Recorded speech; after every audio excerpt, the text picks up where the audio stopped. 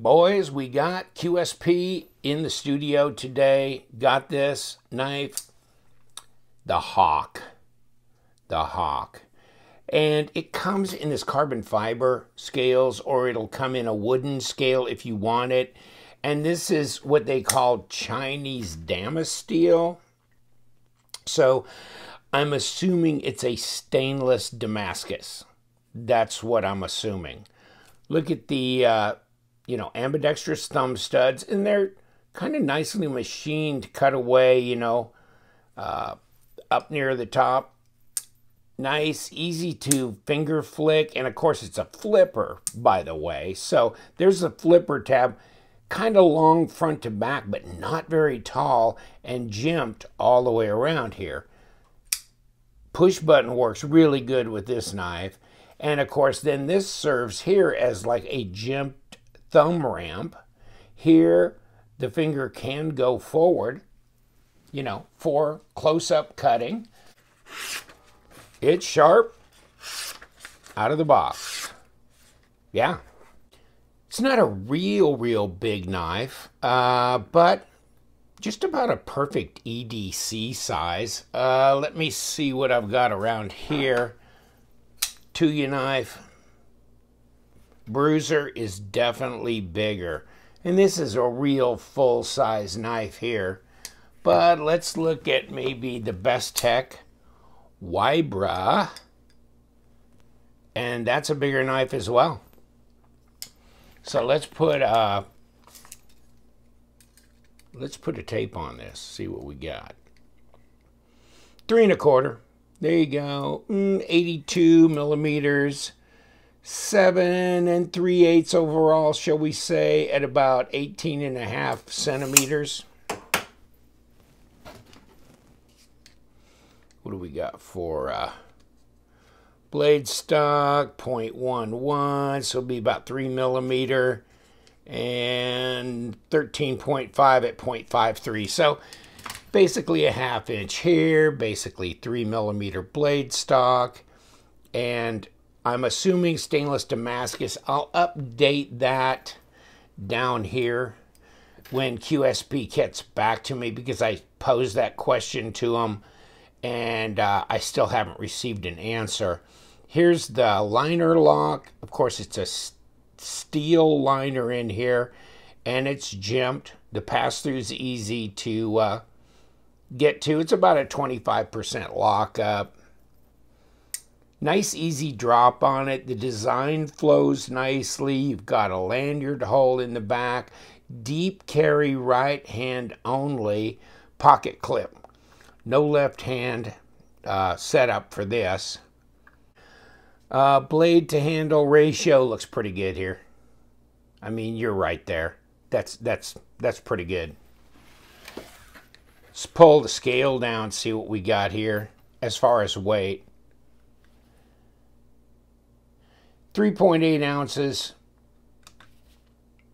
108 grams. So it's under 4 ounces, 3 1/4 inch blade, under 8 inches. So really carryable, fairly lightweight. And of course they save some weight by not putting a backspacer on here. This knife is, more of an attractive knife. I don't see this as just a carry beater type knife, although you could do that. So when you get into the knives that are, really more attractive like this, showy, I kind of want a backspacer on them. But this does not have that, which does save weight and probably some money. This thing's around 92 bucks all in. Here you go. You can get it in a wooden scale as well, and that's 78 bucks. So there you go. If you use the LTK discount code, you get 10% off. So you're in the 60s here. You're in the 80s here. So just however you want to roll with that. And it is an attractive knife. It's super carryable, and the action's really nice on this. In hand, all 4 fingers fit on there, pretty neutral here. So comfort from an ergonomics standpoint is good. Reverse grip feels fine. Contoured carbon fiber. I like it. Yeah, well done there. Detent is appropriate, especially when you're going to do thumb flick, finger flick options here. You don't want a real stiff detent yet. Pull, pull, pull. Okay. We didn't fail it there. Yeah, okay, I can fail it. But, you know, it's appropriate. Yeah, 4.5 to a 5, somewhere in there in the detent scale. Not real heavy. Okay, I can snap it out, but it takes some doing. Yeah, like it. Really smooth.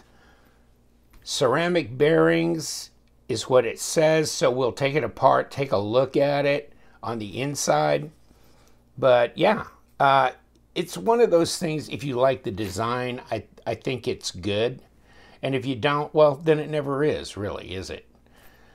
I think it's a fairly neutral design. It's not going to be one where you either love it or hate it, but you may not be passionate about it. Although, I'll confirm whether this is a stainless Damascus, but if it is, then I kind of like that concept. So let's throw this old dog down here, and here we go. Number 8.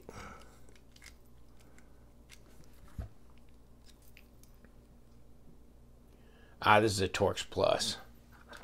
I kind of figured that might be. There you go, that fits better. That Torx Plus was, ooh, that's made for a little bit tighter fit. But yes, this works better. No, number 6s, I'm sure.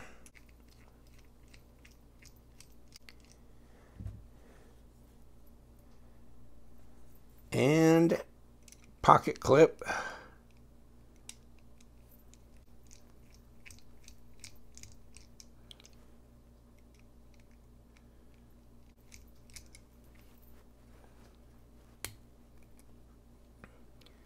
All right, we've got the pocket clip off. Obviously, one screw's longer than the other because it goes through that standoff. So we'll leave them there. This here.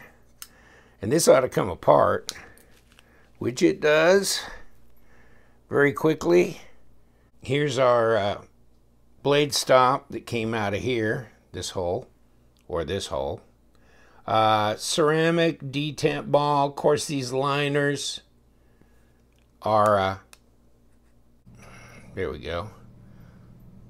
The liners are right here, stacked on here. They were kind of stuck together. I don't know why. There wasn't really, I didn't see any adhesive per se, although maybe that's what this was, just a little light touch of it to keep these on for assembly purposes.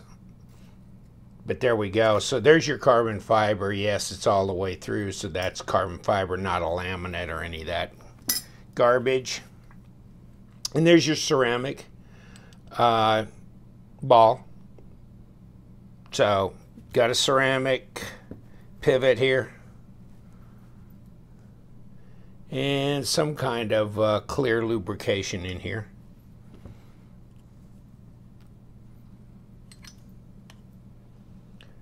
And we have a D-shaped pivot, thank God, all one piece. So that centers their logo here and gives direction and hold here. So you only have one entree, but that's all you need. All right, we're ready to reassemble this. And looks like the D shape on this liner is pointed up. So we want to get the D shape on the pivot the same way. Goes right through like that. We need ceramic bearings. And we need a blade. And we need another set of ceramic bearings. This is not going to be a very difficult reassembly. There's not much to it. Then we need a liner. Well, first we need a blade stop, like that. Then we can put on a liner. We get the blade stop and the standoffs all lined up right here. Then we have to put the scale on top, and might as well put the pivot screw on the back side of here. So let's do that. Okay. And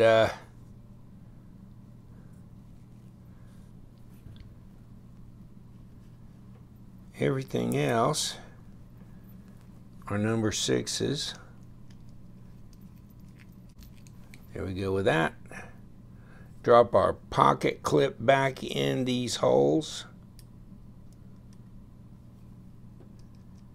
And the screws should go right back in. This one has to go through the standoff. This one does not. It just goes into the scale. So we're good there. And it looks like we're centered. And it looks like this has come back rather well. The QSP Hawk. Yeah, I like the carbon fiber as opposed to the wood. I'll go for carbon fiber all the time over wood.